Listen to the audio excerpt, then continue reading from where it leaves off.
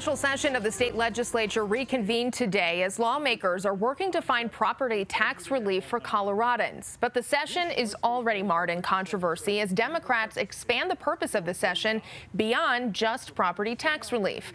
Good evening. I'm Kelly Worthman. Thank you for joining us tonight.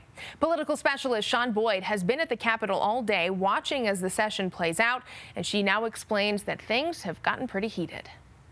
The special session has turned the state capitol into a pressure cooker. While the temperature has dropped considerably tonight, Democrats and Republicans continue to disagree over how much relief the state can and should provide and where the money to backfill local governments should come from.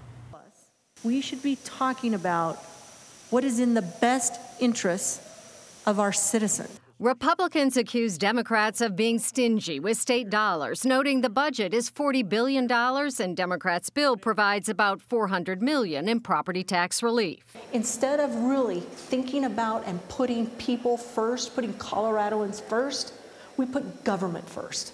Republican Senator Barb Kirkmeyer, who sits on the Joint Budget Committee, says local governments will see property taxes grow by $4 billion next year. She says they can take a bigger cut. Democrats' plan calls for essentially the same relief in Proposition HH. The average homeowner would save about $240 a year on a $500,000 home. Fire, ambulance, and hospital districts would be fully reimbursed for lost revenue, along with schools and some small local governments that haven't seen big increases in property values. We have to stay within the confines of what we've budgeted. We budgeted $200 million for this purpose, and so we're going to have to stick to what we budgeted. Democratic Senator Rachel Zenzinger, who also sits on the Joint Budget Committee, says Democrats are stretching state dollars as far as they can, while Republicans have pushed for more significant relief using the state reserve to backfill local governments. Zenzinger says it would be a mistake. The point of a state reserve is in order to protect the state budget so that it can function in the case of a downturn. Our current reserves are not even sufficient in order to be able to ride the waves of an economic recession or downturn.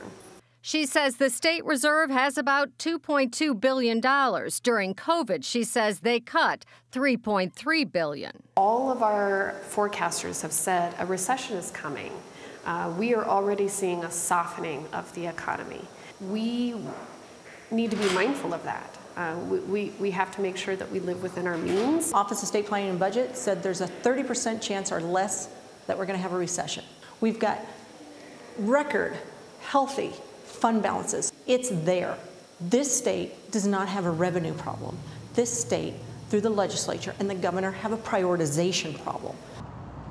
In addition to property tax relief, Democrats are also using the special session to provide tax relief to lower-income Coloradans who may not own property. The House passed a bill expanding the earned income tax credit by $185 million and gave initial approval to a bill that provides $30 million to help with rent and utilities. Another bill would dole out Tabor refunds equally.